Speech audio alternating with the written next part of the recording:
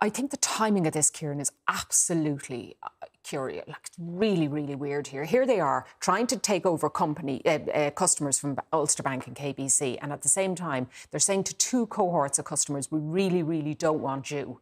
And that they are SMEs who rely on coins and cash for late-night businesses like pubs and restaurants and bars and other things, and over 65s. Now, over 65s, it seems to me, are a completely dispensable customer to AIB. They don't want them. They have money, cash on deposit, they don't want that. They don't pay bank fees, so they're a loss. They don't want them going into branches. And this is going to hugely affect people like my mum, who I spent the last 2 months, she's nearly 85, transferring her from Ulster Bank to AIB to a branch she specifically chose because it is a branch. She wants to be able to... Now, I'm sure AIB would say that should she go in the future into this cashless branch, there will be people there to assist her doing everything digitally. Hold on. I don't think it's their official policy to chase away everyone over 65. Sorry, Mum, if you're listening, Mum, I have to tell you, your branch is on the list. So from here on in, they don't want you as a customer. It means that I now have to go with her. She's not going to go online. She's not going to be digitalised in a hub somewhere, and she doesn't want a stranger doing her business with her. So they don't want her, yet she wants a branch. Now, that is not on. Now, are AIB a social service? No, they're not. But what they're effectively saying to my mum and all of the other older people out there is shag off and use the post office. And I don't think that's fair when we own most of that bank still. Nat, I assume you would be in full agreement with much of what Sinead has just said. Well, largely, absolutely. I mean, cash matters to a lot of people. And you'll have some older people who are using the internet who are quite happy with online banking, but you'll have many who are not. And we know from the Department of Finance's own surveys that more than half of older people are going into their branch at least once a month, if not more regularly. Many people are paying their bills in the bank. And of course, having the cash lets you manage your life. So if you're not using the internet, you can't check your balance online. You can't necessarily manage your affairs through tapping or through having everything, cashless. People like to have the ability to get their cash. And of course, if the branch goes cashless, it means there's no ATM. So if you do find an ATM, it might be a private one, you're paying extra fees out of your pension every week just to get access to your pension, modest enough as it is. So it's a real important thing for many, many people that they have access to cash so they can go about their lives. And these are often loyal customers for 50, 60 years who are now told, well, we've made the profit out of you and now we're not going to provide you with the service for the remainder of your life. And that's it's very unfair to many people. And we know, because there's been much coverage of it on this show and elsewhere, that I suppose an option for them is to switch banks. Switching banks is not easy as well. And it's often very hard to do that with a person. You're expected to do much of it where? Online. Well, absolutely. And if you're not online, and we know that, certainly at least half of older persons are not, they don't have the skills to be online, to do this level of online activity, then what are they meant to do? And not everybody has children, and certainly many people don't want to be relying on other people. They want to be independent, living their lives, and they don't want to have to rely on someone else to help them out.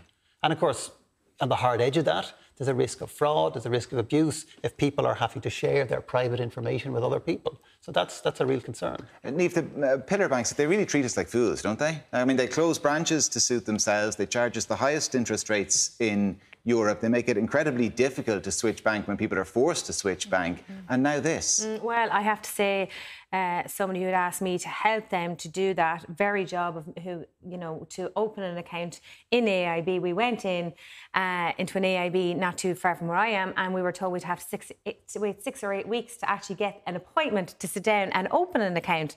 And we did go across the road to another bank, and it wasn't the case. They were able to do it within a couple of days. But like in my own constituency of Castleblaney, where I have an office, and there is a hive of activity on the main street. There's lots of farmers living in the local area. There's lots of older people in the local area. The demographic is really mixed. It is really irreprehensible to do such a thing because they've already lost Bank of Ireland in Castleblaney. The only ATM left in the town is AIB, and we're actually down to now credit unions and post offices. That's what we're down to.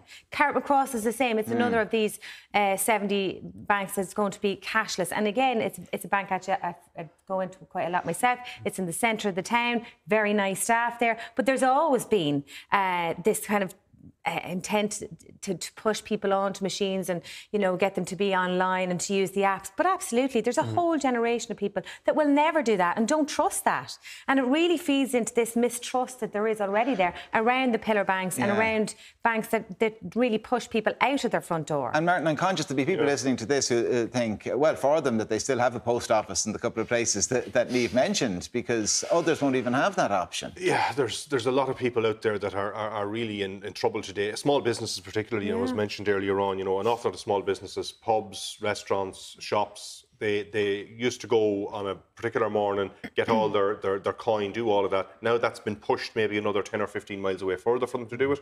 And when they go to those other branches now, that means that the amount of people that are coming to get that service has doubled or tripled, and that's going to get way busier. So, you know, it's going to put huge pressure on people across the whole country. It's just, I think, another sense of particularly rural areas and more isolated areas being abandoned by corporate sector, by particularly the banking sector.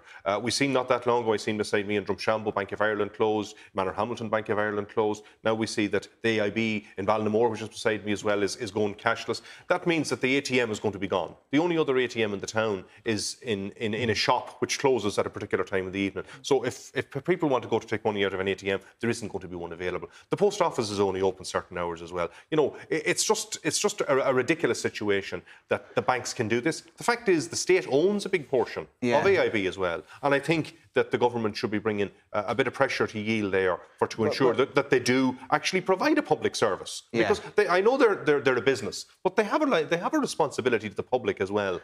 Because at the end of the day, the state and the taxpayer came to their rescue when they were needed, and I think it's outrageous that they would carry on like this now. Calls to haul in the head of the banks and different governors and whatnot before Oireachtas committees. It won't make a blind bit of difference, though, will it? Well, they'll do what they want. I know that lots of people, including myself, would have been hoping that the Minister for Finance would have been able to intervene in something like this. But sadly, the Department of Finance have issued a statement this morning to say that he cannot interfere with their operations or strategic moves like this. And it is really disappointing, really disappointing. Well, I'll tell you what the Minister can do, because he was quick enough to make sure that salaries were capped after we spent €22.5 billion bailing out the likes of AIB and, of course, the others.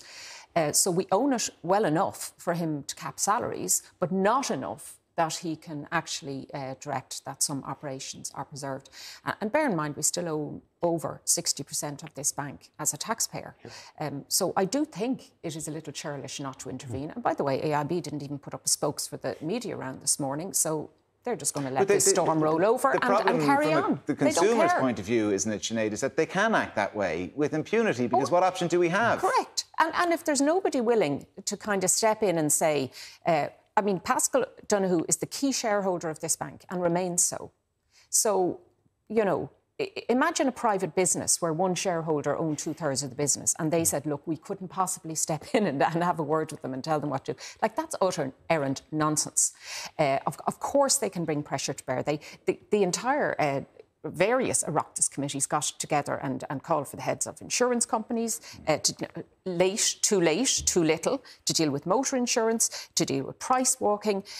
Central Bank regularly hauls in the heads of banks. So, you know, I do think there is a role here for government. Tom? Yeah. Moreover, there's an issue that the Minister for Finance has done a banking review. He's just recently had a forum. He's brought all the stakeholders together. The issue of older people being left out was really a concern that came out of that. So, on one hand, he's having these conversations. There's been a public consultation. Many people have written in. And AIB has jumped the gun by making this move towards the everything being cashless. So there is a role for the state to shape a banking system. And the post offices and the credit unions will have a role. They'll work for some people. But that's not a complete banking service. So it's entirely within the power of both the central bank as regulator and the Minister for Finance to put shape on our banking system. We're down to just 3 banks. We had 12. And is your fear, Nash, that where AIB go, the other banks will follow? Absolutely. Absolutely. And we're now, you know, it's not far off half their branches have gone cashless. So, you know, how far does this go before, you know, you just can't get access to cash without paying fees every time you want to take out your money?